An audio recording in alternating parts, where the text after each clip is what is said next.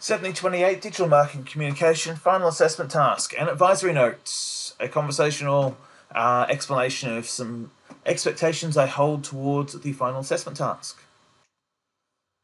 So this is the state of play report. It is 30%. It is your final task. It is due in at the end of the semester, and it contains 3 component elements.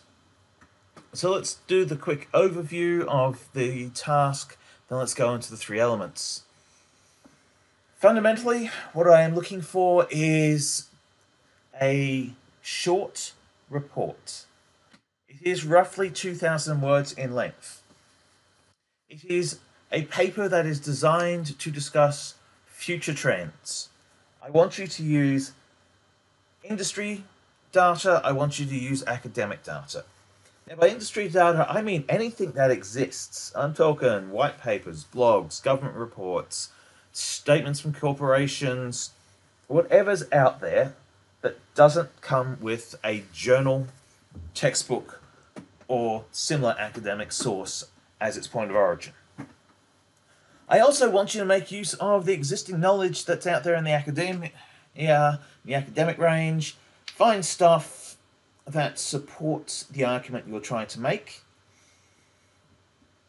You are working across the topic block areas: social media advertising, web-based advertising, mobile, app-based, offline, print media, offline, outdoors, TV, radio, and cinema.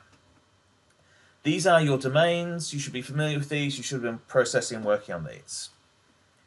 So, let's get down to the nitty-gritty.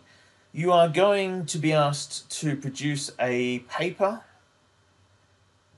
and a critical part of this paper is that you are presenting a case for investment or divestment.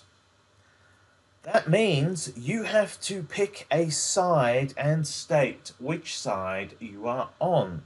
You cannot go and say, oh, you should totally get out of social media but spend more money on us. You should divest from web-based advertising and increase your budgets in those areas. Do not be internally contradictory. Make a call. Money up or money down. If you want to say invest more, give a rationale why. If you want to say invest less, give the rationale why. But fundamentally, your only structural considerations that I have preset that you have to do is that it needs to be evidence-based and research-led. You need to use both industry and academic data, and you have to conclude invest or divest. However you want to present the rest of the information, however you want to do this, is yours. I'm not setting a strict structure. I'm giving you the freedom to use that 2,000 words to create what you want.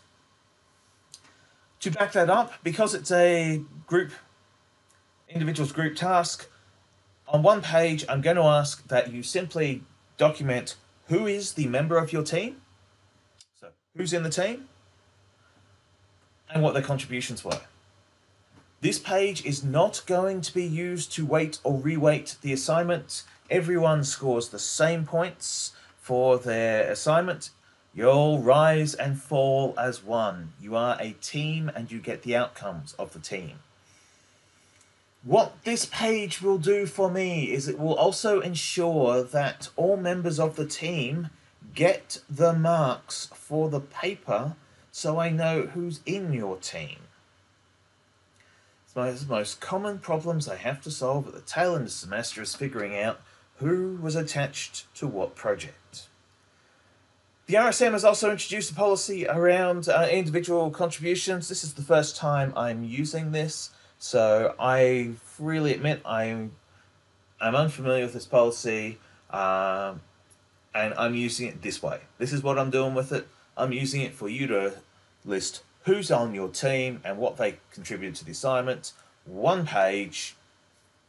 Please use full names and student numbers. Let me know who was in the team. Now, the third and final requirement of the operation was I asked for Instagram ready infographics. The idea here is that I want a visual summary of your 2,000 words, and I want it done as a single image. Instagram ready sizes are squares, 1080 by 1080. On the horizon, 1080 566. On the vertical, 1080 1350. The aim here with each of these elements is that you are summarizing visually the recommendation of your report. So it should clearly indicate in the image invest or divest. And since you are a team, your team should be consistent, but since this is an individual contribution, each infographic, one infographic per member of the group, should be original to that group member. So each member of the group has to contribute an infographic, which means that each member of the group must be conversant with and familiar with the ideas of the paper. So at the very least, you all have to have read something, read it, and created the infographic for it. So this is the final requirement: is each member of the team, one infographic summary in the size and shapes as would befit an Instagram post, and that's it, job's done.